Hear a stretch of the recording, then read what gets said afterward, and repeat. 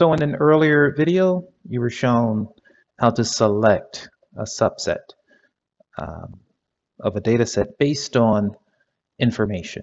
So we saw how to select information where the airport code in this case was equal to Atlanta.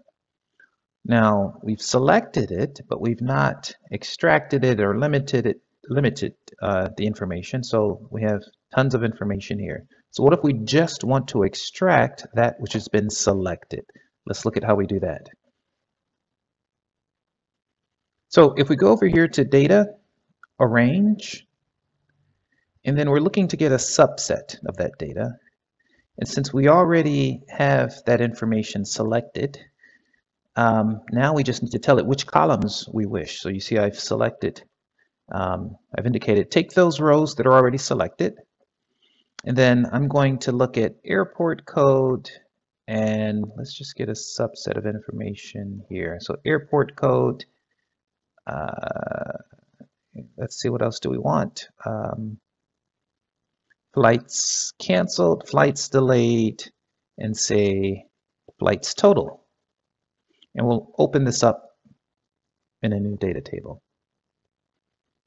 So let's hit compute there.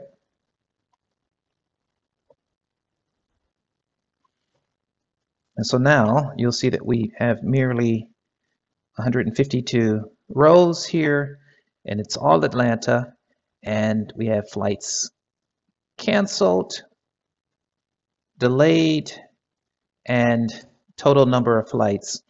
And these were on a monthly basis.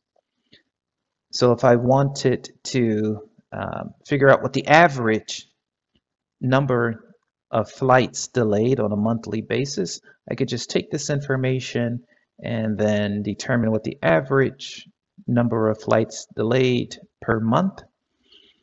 And if I wanted to figure out the total number of flights delayed, or the average proportion, right? The average proportion of flights delayed, we could also look at that by using this information here.